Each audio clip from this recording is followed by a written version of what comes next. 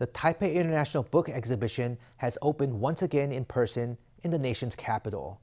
In its past two editions, the annual exhibition was held virtually due to COVID. Now, from June 2nd to the 7th, the TIBE will present 10 pavilions featuring 364 local and international publishers from 31 countries. FTV reporter Stephany Yang takes us in to look at some of the highlights. Books from Ukrainian authors, Ukrainian voices, and Ukrainian narratives. Valentina Butenko introduces the Ukraine Pavilion at the 2022 Taipei International Book Exhibition. Butenko is the head of international business development of Yakaboo, a leading book publisher in Ukraine.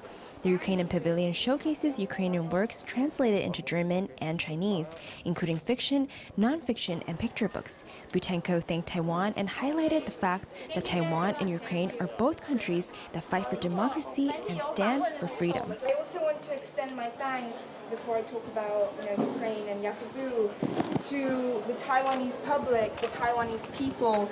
I have really been humbled by the support you have shown to Ukraine.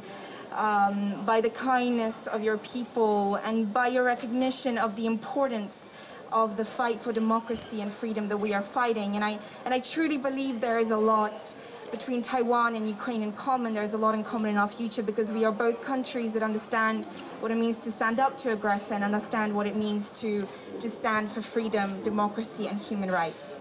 Aside from books, 15 illustrations are also on display at the Ukrainian Pavilion to allow readers to better understand the situation in Ukraine. There are also QR codes that allow visitors to read about the Ukrainian book market. Visitors can also make donations to support Ukraine. We have pictures of sorrow and of anger, but also of hope. And I think that really summarizes what Ukraine is and what Ukraine is about, that despite the terror, despite the aggression, we always believe, we always hope, we always keep going. Butenko, who is from Kiev, says she has had to take refuge in bomb shelters with her family amid the Russian invasion. She says she's grateful to have been invited to the Taipei International Book Exhibition. Through the exhibition, she hopes to let more people understand Ukraine and preserve their Ukrainian identity. This particular stand and this particular exhibition is incredibly important to me personally because, as I mentioned a few months ago, I was in Kiev and I was experiencing the war and I was living in bomb shelters. But the scariest thing in those moments isn't even the thought that you might lose your house, it's the thought that your very identity might be destroyed, it might be eliminated forever. And this particular moment, this is about preserving Ukrainian identity on the international stage.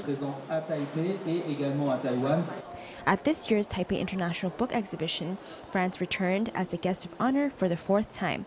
The French Pavilion exhibits 2,000 books from 80 publishers across all genres.